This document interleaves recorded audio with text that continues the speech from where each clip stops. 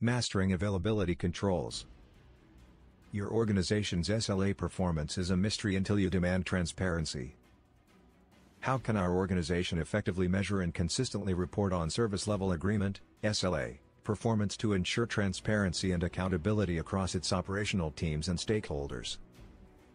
To effectively measure and consistently report on service level agreement (SLA) performance, our organization should implement a structured approach that encompasses clear definitions, robust data collection, and regular reporting.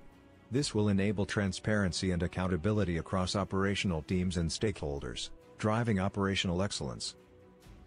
Firstly, establish a clear and concise SLA definition that outlines the expected service quality, response times, and resolution targets for each service. This definition should be communicated to all relevant stakeholders, including operational teams, customers, and senior management. Ensure that the SLA definition is realistic, measurable, achievable, relevant, and time-bound, SMART, to avoid ambiguity and misinterpretation. Next, identify the key performance indicators, KPIs, that will be used to measure SLA performance. These KPIs should be quantifiable, relevant, and aligned with the SLA definition.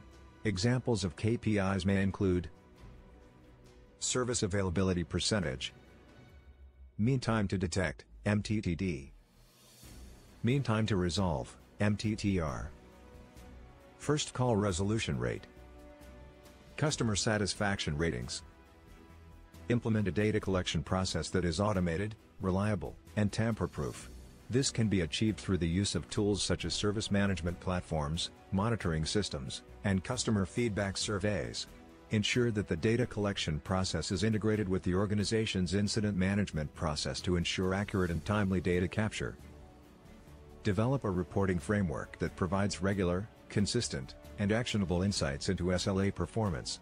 This framework should include a dashboard that displays real-time SLA performance metrics, weekly or monthly reports that provide a detailed analysis of SLA performance, quarterly business reviews that discuss SLA performance trends and areas for improvement. The reporting framework should be designed to cater to different stakeholder groups, including operational teams, customers, and senior management. For example, operational teams may require detailed, technical reports, while senior management may require high-level, executive summaries. Establish a review and governance process to ensure that SLA performance is regularly reviewed and discussed.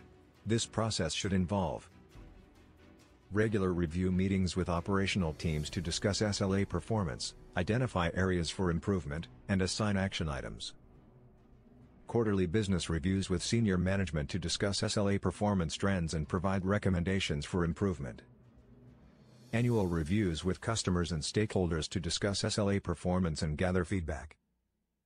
Implement a continuous improvement process that encourages operational teams to identify areas for improvement and develop action plans to address them. This process should include root cause analysis, RCA, to identify the underlying causes of SLA performance issues. Development of corrective action plans to address RCA findings. Implementation of changes and monitoring of their effectiveness. Finally, recognize and reward operational teams that consistently meet or exceed SLA targets.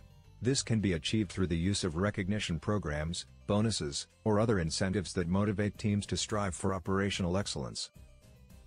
By implementing this structured approach, our organization can ensure transparency and accountability across operational teams and stakeholders, driving operational excellence and improving customer satisfaction.